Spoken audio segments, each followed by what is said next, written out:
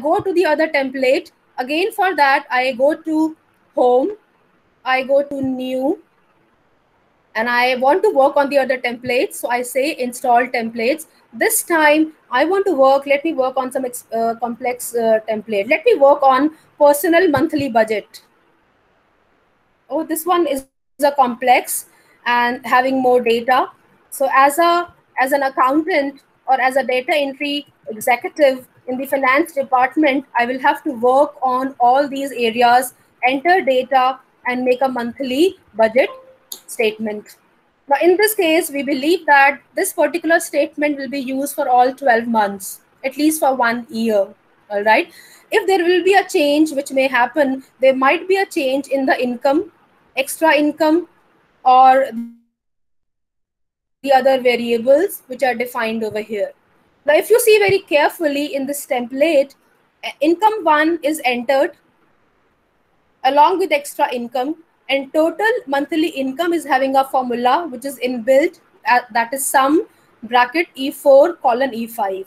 Now this formula we have not entered, it is already entered in the template. So again, in this case, we have income one, extra income, and again we have the formula which is already there. So what is happening? I can just make a change here in the monthly income, and you will actually see the change happening in the total monthly income.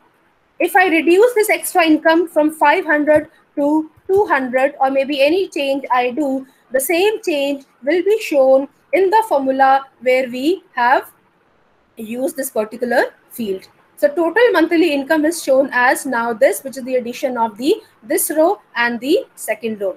In this column as well, if you come to the next area, which is having projected balance, actual balance, and the difference. So if I make a change in this, if you see, it is actually taken as a formula, from E6 minus J58.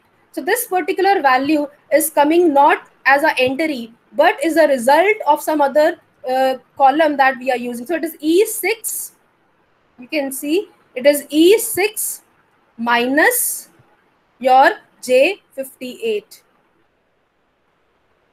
right? So somewhere down they have written some other data that is being used in calculating or in projecting the projected balance or projected income minus expenses.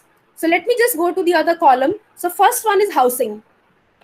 See, in budget, normally what we do, we actually have the whole amount with us, and then we see that from this particular amount where all we have to do expenditure. So the housing, what expenditure is housing, which is nothing but rent. So you say that the projected cost is the entered number 1500, the actual cost is given as 1400, and the difference is coming out to be 100. Now you should have noticed that they have used these icons over here: green, red, yellow, which is nothing but the conditional formatting, right? And they're also inbuilt over here. So we haven't done any conditional formatting over here. It is all inbuilt in the system. As and when you will make a change in the amount, you make this amount, for example, you see this particular red minus 40. What does it mean? That this particular bill is still unpaid bill from the person.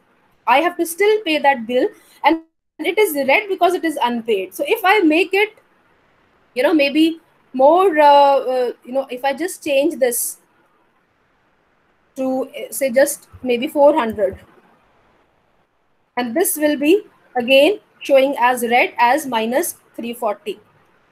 Let me make it just less, and you see this particular column has become green.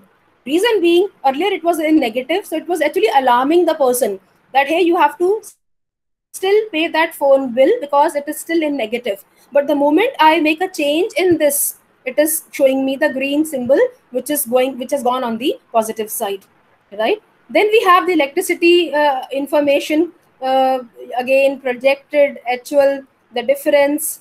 Then the gas bill 200, 180, to like that. We can enter the data with respect to water, say 50. You can enter the actual and the projected, and like this all the blank columns can be added with with respect to this information. So I just add the random number waste removal. I give maybe $10. That is the projected. The actual is more. So that is okay. I can write more. So cable is 30. Anybody who's working on the entering this data in this sheet must be aware about basic accounts, right? Because those very people may not be experienced programmers in Excel, but they need to know like where they are entering what, because only then the data that they have entered will present them a meaningful output. Like over here, I can also enter this and then another amount. Like this, all the blank columns can be entered very easily, and you can make the monthly budget for individual person.